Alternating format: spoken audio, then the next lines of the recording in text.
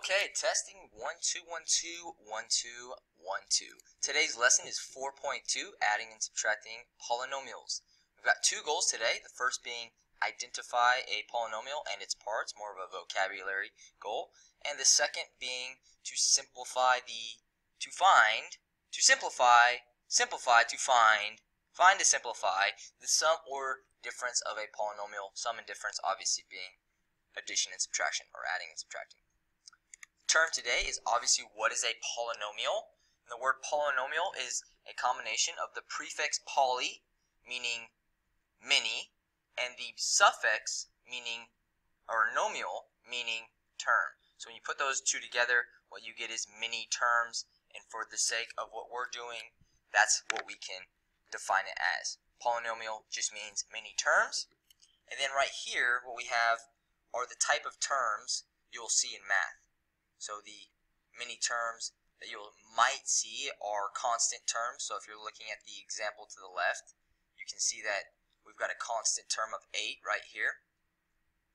You'll see some variables. Sometimes you'll just see one variable. Sometimes you might see, 1,000 variables, depending upon what the polynomial is. In this example, we only have one variable, that variable being x. We've got our x's right here. And then you'll see these variables have exponents on them. So in this polynomial, we've got an exponent of 5, we've got an exponent of 2, and then obviously this one has an exponent of 1. So you'll see a variety of different types of polynomials, but you can understand them as just many terms. The real important part is, though, you understand what a term is. So a term is, or are, the pieces of a polynomial that are separated by addition, and I put in parentheses subtraction because subtraction is essentially addition of a negative number, right? So in our example, we have one term right here, negative 3x to the 5th, and then we've got an addition sign, and we've got a 2x squared, that would be our second term. We've got a subtraction sign, so our third term would be negative 7x, and then our fourth term obviously would be 8. So this is a 4-term polynomial. And then the last little caveat is standard form. So how do you write a polynomial that has variables and exponents and constants? You're always going to write it from, or order it from, the highest degree exponent in numeric order all the way down to, if you have a constant, that would be the last thing that you have ordered. So we've got our highest exponents first, then our next highest exponent, then our next highest exponent, and then we have a constant, so that's what is placed in the very end. Let's go ahead and get into some examples today. So we have example number 1, and we're going to simplify this polynomial. Right now we've got 1 term, 2 terms, 3 terms, 4 terms, 5 terms, 6 terms, and I already know by looking at it that in the end we'll have 4 terms, and you'll see why in a second. Our first step will be to identify like terms. So identifying like terms, that means you're looking for the same variable and the same degree exponent. That would be what a like term is. So right here we've got a negative 13 with no variable. So this is a constant.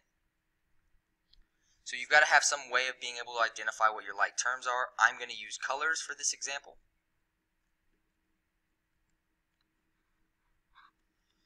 Now we've got a 10n squared, so that's obviously not the same thing as a constant.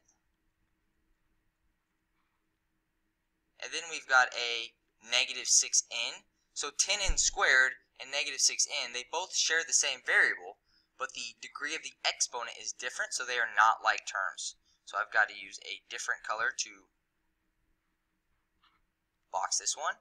And then we've got a 4n to the 4th, same thing with the previous two. They all have n's, but the exponent is of 4, and neither of those had an exponent of 4, so I've got to use a different color for this one. And then we've got a 5n squared. We had a 10n squared right here, same variable, same exponent. These are like terms, so I can go ahead and use the same color to box them. And then a minus 13 or negative 13 is a constant. We already had a constant, so I'm going to box that with blue. So now what I'm going to do is I'm going to rank degree of exponents from highest to constant. So I'm going to kind of just list them out. So we've got our highest exponent being the fourth power because that's higher than the second power and it's higher than the first. So I'm going to go ahead and write n squared, into the fourth. That'll be the highest. And then we've got our next highest, which is n squared. And then what we have is an n, and then we have a constant. So you see why I said 4 terms? Because we have 4 different terms.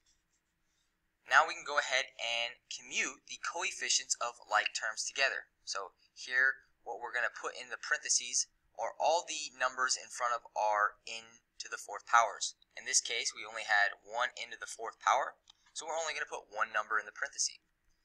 n to the second power, we had 10, and we had a positive 5, so we're going to write plus 5. And then for n, again, we only had one number. It was a negative 6. And then for our constants, we had a negative 13. And then we've got a negative 13 again, so we can just write minus 13 since it's negative. And now what we're going to do is we're just going to combine the coefficients and write our final answer. So there's nothing to combine here for this 4. So we're going to go ahead and write 4n to the fourth power plus 10 plus 5 is 15 n squared. And then instead of writing plus here, I'm going to write minus because this is a negative, and we can just write subtraction instead. Negative 6n.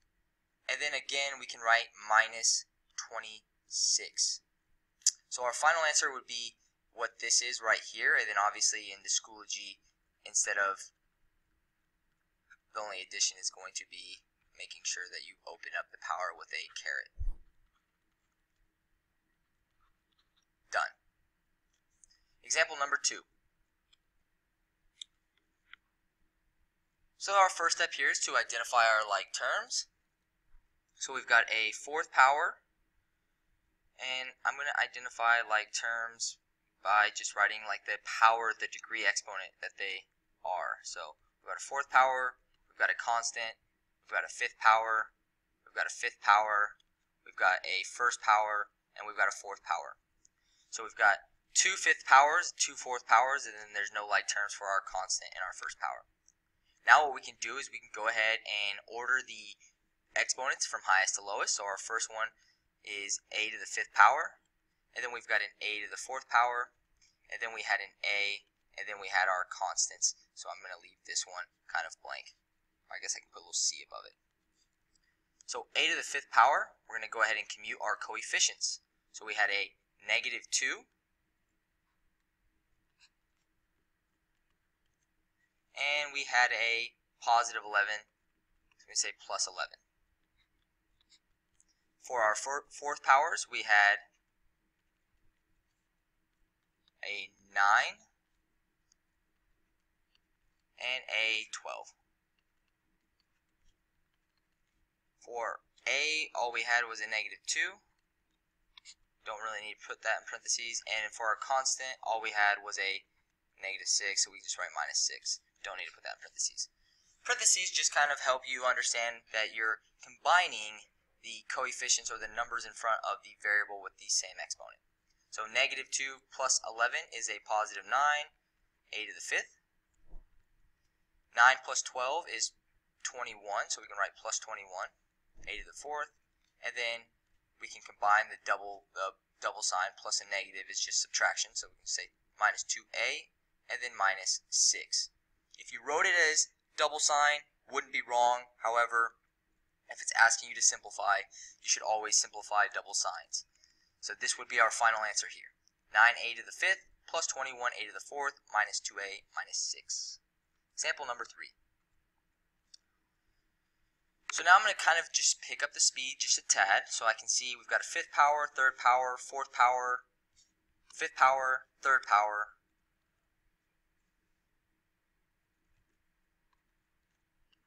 fourth power, first power, fourth power, fifth power. So we've got n to the fifth power. I'm going to go ahead and take care of the first 2 steps, or the second and third steps together. So we've got negative 3, done, and we've got 6, done. And we can go ahead and add that to what we have for the fourth power, because that is the next highest exponent. So we've got a negative 13, and I did not leave myself enough room.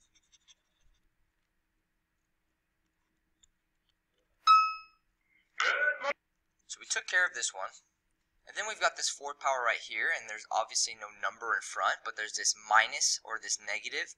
And we know that when there's no number, what the number is, it's a 1. So here we can go ahead and write this as a negative 1. So I'll just write minus 1. Now we've got third power, which is just by itself because there was only one of them. So we can just write plus 2 into the third. Done. And then our last one, here we've got 4n. So there was no constant term in this example, so you obviously can't write one if there's not one. So we've ordered them from highest to lowest. Now we can go ahead and our last step is just to combine coefficients of our like terms. So we've got negative 3 plus 6 is a positive 3 into the fifth. Negative 13 minus 1 is a negative 14, so we can write this as minus 14 into the fourth.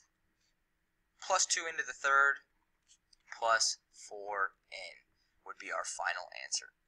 This is a 4-term polynomial. Example number 4. We've got a second power, we've got a fourth power, we've got a third power, second power, fourth power, third power. What's the highest number here? Okay, it's fourth, and the variable is k, so we've got k to the fourth. And what are the coefficients for the ones that are to the fourth power? We've got 11 here, done. And we had a 7 here, so we can add 7. Plus, what are the coefficients for the third power?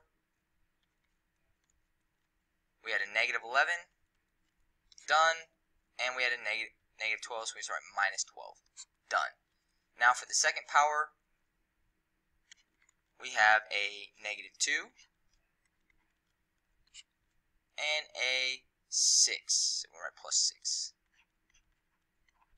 Done.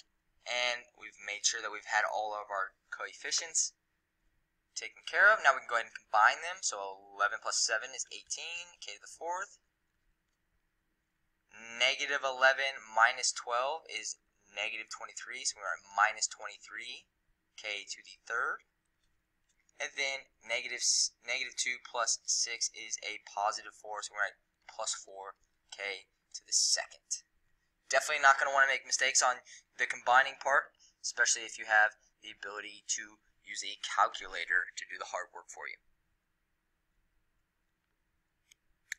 By the way, that was a 3-term polynomial. 1, 2, 3.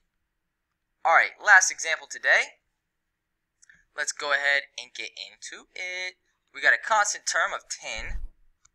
We'll put a C under that. And the C obviously is not working.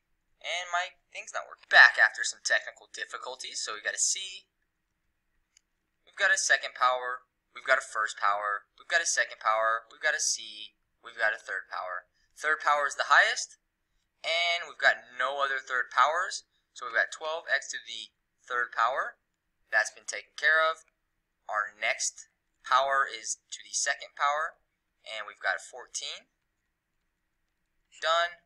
And we've got a negative 3, so we have minus 3, x squared. Done. And then we've got a first power. There's no other first powers, so we can just write minus 7x. Done. And then we have two constants that we can add together. Okay, so we've commuted our coefficients in front of their proper variable and exponent. Now we can go ahead and simplify the ones that we can. So 12x to the third plus 14 minus 3 is 11, x squared minus 7x plus 10 plus 3 is 13. And that would be my final answer, just so you can see it written out. Schoology answer 12x to the third plus 11x to the second minus 7x. Don't need to open it up to 1 plus 13. Good luck on the homework!